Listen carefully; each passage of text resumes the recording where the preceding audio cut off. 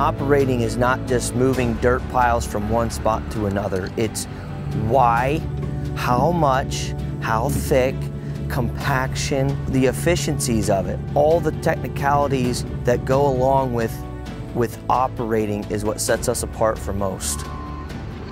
A big responsibility being behind a piece of machine like this, but at the same time it's fun and it's a new experience and you get to learn a lot while doing it. Growing up around it, I've always enjoyed running the equipment, I guess. I've always found it fun. So you could say it's the freedom, just being able to do something I enjoy. We've had the theories, we've had the site courses, we've had all the knowledge of industry and operations up till this point. Now they're getting that opportunity to apply it. You get a lot of advice from the instructors because they've been out in the field and they've done it before, so they know what they're talking about and you're not reading it from a book. We're down here 3 days a week from 7 until 4.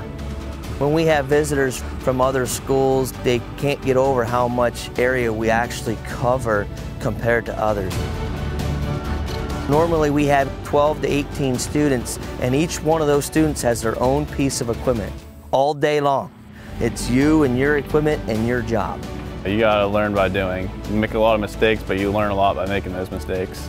We have 2 career fairs, one each semester. Employers come here to hire our students. In the heavy equipment and operator field, there's roughly between 50 and 60 of those employers alone.